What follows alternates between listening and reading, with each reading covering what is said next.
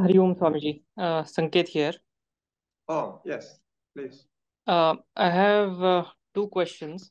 One is regarding using the concepts of Prakriti and Purush, which are like the Pradhan concepts of Sankhya philosophy.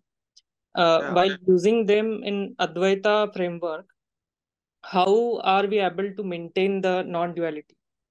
When we are in some way accepting the that Prakriti is separate from Brahman. That is one. Correct. And second question is regarding Ishvara. So when we say Ishvara is impersonal, that is, he doesn't have a form. Are we implying here a Nirgun Nirakar Ishwar? And then if we are implying that, what is the position of Sagun Sakar Ishwar? Correct. In the framework? Yeah. Yeah. Good questions. Yeah. So first I will take up the difference between Sankhya and Vedanta. Now, I think from your question, I could understand that you have some basic idea of Sankhya philosophy. In Sankhya philosophy, Prakriti is individual. It means Prakriti has its own characteristics, and Prakriti is totally different from consciousness. So there are two, that duality is there ultimately in all of forms. The consciousness has no direct connection with the Prakriti in Sankhya philosophy. So consciousness is independent and the Prakriti is also independence. So they call Purusha and Prakriti. And the other thing is, Prakriti is the creator there in Sankhya. The whole creation is because of Prakriti. The material cause is also Prakriti. The creator, the Kartri is Prakriti only. But the Purusha, the consciousness, is not doing anything. The consciousness is not doer, no enjoyer, nothing. Consciousness has its own existence, that's all. In the presence of consciousness, Prakriti does the creation. So that is the basic theory of Sankhya. So when a seeker, a mumukshu, can discriminate Prakriti and Purusha separate. Prakriti is different from Purusha. The characteristics of Prakriti and the characteristics of Purusha are separately known. With that discrimination, he gets moksha, kaivalyam. That's the theory there. But in Vedanta, what we say, this Prakriti is identical with Purusha. It means Purusha, the consciousness, when it become a creative power. This is the idea we discussed here. When the creation starts, or we have to make a cause for creation. Because every creation, there must be a cause. Without cause, creation cannot happen. So seeing the effect, we infer the cause there. We assume the cause there. If the effect is this, then cause must be that. when we taste a sweet, so we know this sweet is made of sugar or jaggery or what something else. So this is the connection. Similarly, here in this world, we see all the forms of Prakriti in three gunas, Sattva, Rajas, Tamas.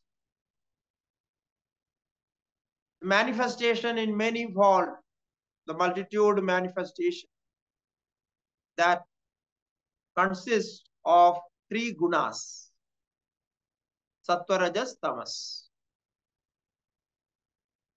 And therefore, the cause of this creation must be with Sattva, Rajas, Tamas. And this Sattva, Rajas, Tamas independently cannot create anything. In this world, when we see the creation, the unconscious entity cannot manifest itself. That is what we see. It needs a back force, some power from outside. Now, when we say what is inert, inert means which cannot move its own. It needs some power behind. Then only it can move. So that is what we call jada.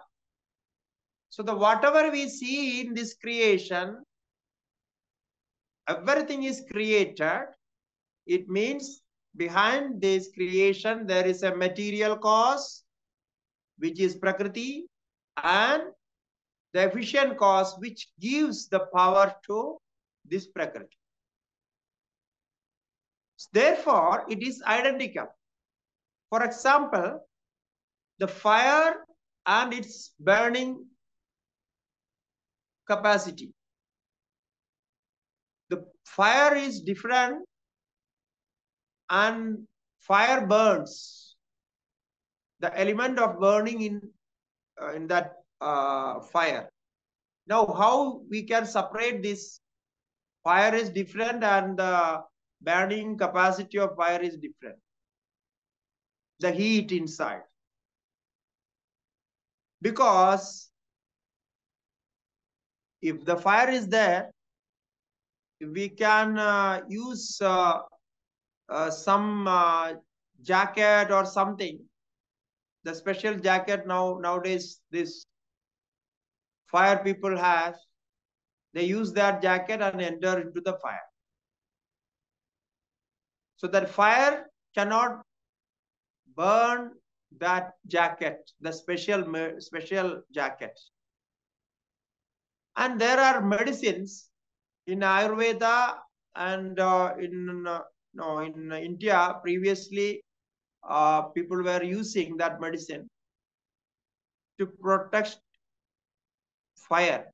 So they use that medicine in their hands and like that. It is a herb, no, that they make from that, some leaves. So after using that medicine, you can put your hand into fire, it will not burn. So it is said in Ayurveda and other texts. So mantra and aushadhi. Now herbs and mantra can protect or prevent the burning power of fire. It's possible. It's a technique used. So it means the fire and burning power is different, but they are one. Because this burning power is there only when the fire is there. The burning fire is there only there when the fire is there. The same thing is here. Purusha-Prakriti hi Purusha Prakriti. The consciousness is there in Prakriti. Bhunje Prakritijan Gunan. Prakritijan Gunan, all these three gunas, he enjoys. So this is the connection Purusha and Prakriti. Mayam tu Prakritim Vidyat Mayinam tu Maheshwaram. So this is how we say that Prakriti, Maya and Purusha consciousness is the same. Now the other point in Vedanta, Maya is the material cause and the creator efficient cause as Ishvara. But this is only for the sake of teaching Vedantic evolutionary theory. It is not ultimate. It's just to teach how it comes out, how this world appears. So this is how it is.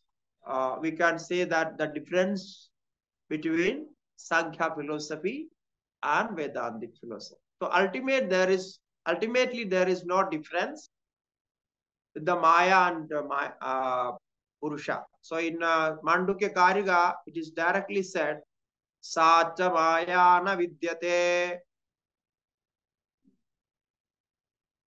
We take Maya as the material cause of creation, but really speaking, there is no Maya as such, separate from Ishvara, separate from the Parabrahma, Shuddha Brahma.